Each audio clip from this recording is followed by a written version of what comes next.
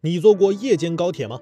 早些年高铁是根本没有线路深夜运行的，但是近年来由于客流量太大，部分高铁线路在节假日期间开通了夜间高铁。为什么之前不开通呢？欢迎来到科普启示录，我是小强哥。归根结底还是要怪高铁的速度太快了。高铁的时速可达350千米每小时，这种速度下就是与一只鸽子相撞，冲击力都相当于500公斤重物砸在高铁上。所以在高铁行驶途中任何小故障磕碰造成的后果都不堪设想。因此高铁每天夜间都需要进行大检修，这个检修的时段称为天窗期，会有大批的专业人员对列车进行全面检修以及清洁工作。天窗期内所有线路都是封闭的，不允许任何列车进入。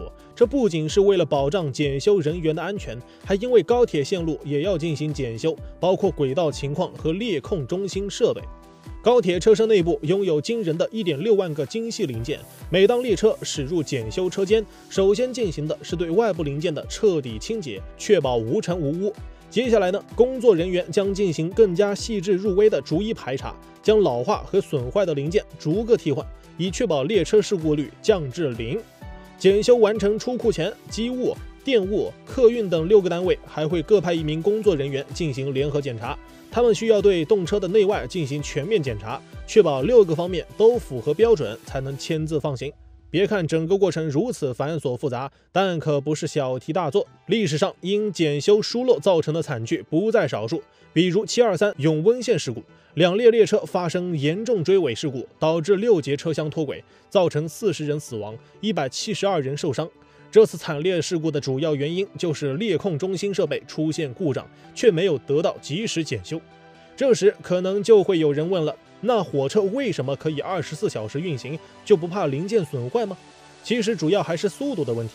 与高铁相比火车的行驶速度相对较慢，一般在每小时80至100公里之间。这种较低的速度意味着火车所受到的物理压力和震动相对较小，从而减少了零件受损的风险。而且呢，火车与高铁的动力系统也存在很大差距。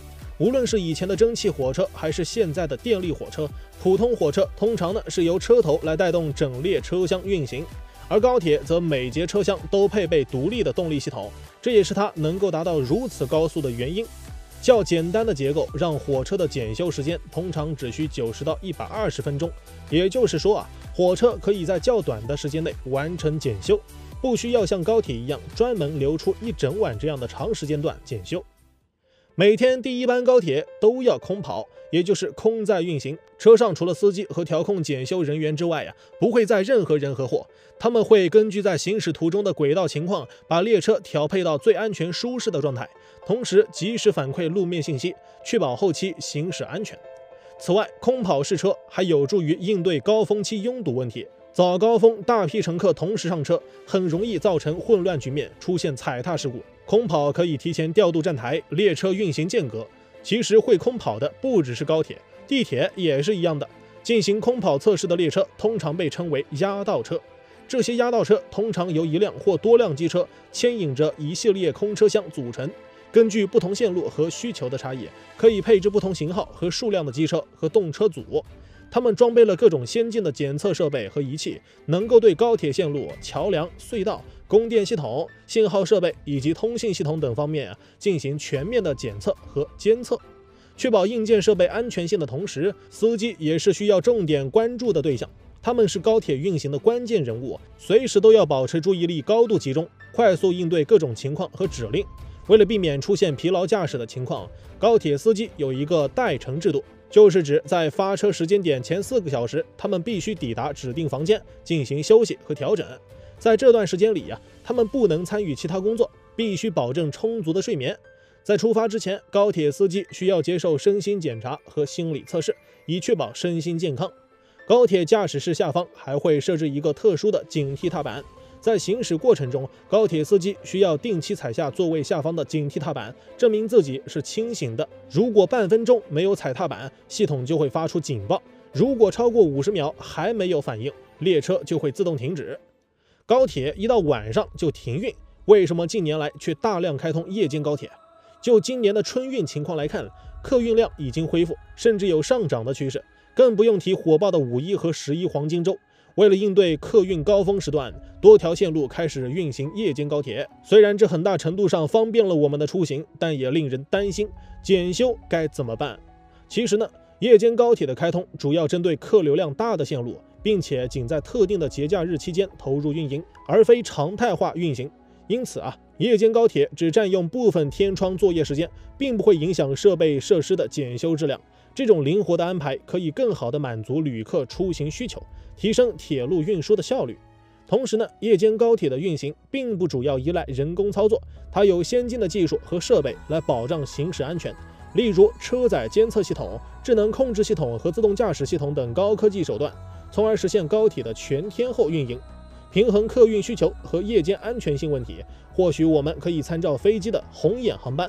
相比起高铁，飞机的速度更快，夜间运行的需要考虑的安全问题更多。20年前，我国民航局也曾颁布过相关规定，禁止任何国内航班跨临时起降。但在2008年，民航局取消了禁止凌晨运行的限制，于是呢，深夜到凌晨的客运航班，也就是红眼航班再度运行。这类航班价格相对便宜，选择乘坐的人也就不少，乘客省了钱，航空公司多赚了钱，可谓双赢的好事。但是并非所有机场都开设红眼航班，这还得看机场的硬件设施是否达标。一般施工投入较小的机场，夜间照明设施不全，存在很大安全隐患。2010年，在黑龙江伊春就发生过因夜间抵达但机场照明设备不足引起的空难事故。所以红眼航班的开设需要经过精心的策划和安排，筛选起降场地条件。夜间高铁也是一样，哪几条线路适合且有条件开设，都需要深思熟虑的考量。中铁局也曾明确表示，大量夜间高铁的开行是中国铁路技术实力进步的明显体现。或许随着高铁网络的不断扩大和客运量的持续增加，夜间高铁会越来越普及和常态化，为更多旅客带来出行的便捷与愉悦。你会去尝试一下夜间高铁吗？欢迎在评论区留言交流，我们下期见。